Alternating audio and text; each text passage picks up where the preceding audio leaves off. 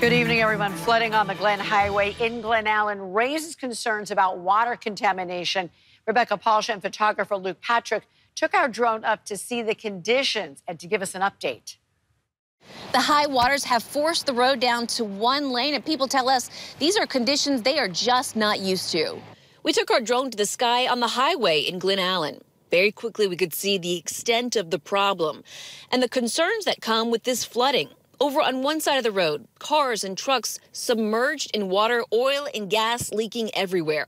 Deep, I know that. Truck even got stuck in there.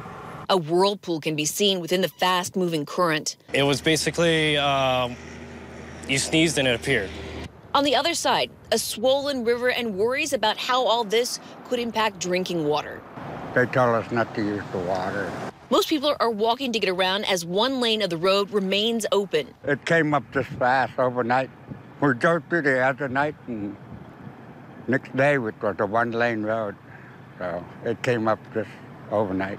The weather warmed up too fast for breakup to, do the usual customization, It slowly breaks up and all that we always know and used to.